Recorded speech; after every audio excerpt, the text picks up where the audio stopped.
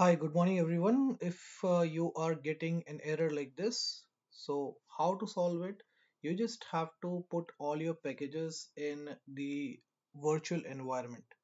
Right, so if you see over here, I've created a virtual environment like this, right? And then in this scripts, in this live named folder, I have a site packages named directory in which I have all the libraries that I'm using for my Django project.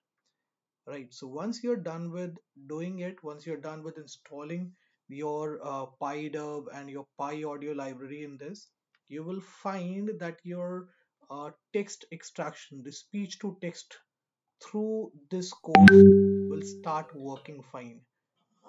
Right, so recognize underscore Google is something which won't work fine on IIS, but if you want to get the result from it on IIS, the only way you can do it is by installing all the libraries in the virtual environment and then using the same over IIS for processing different kind of things with the Python code that you have developed. That's it from my side. If you want some more help on this, you can contact me on the number which is getting reflected on your screen. Thank you very much. Take care and bye bye.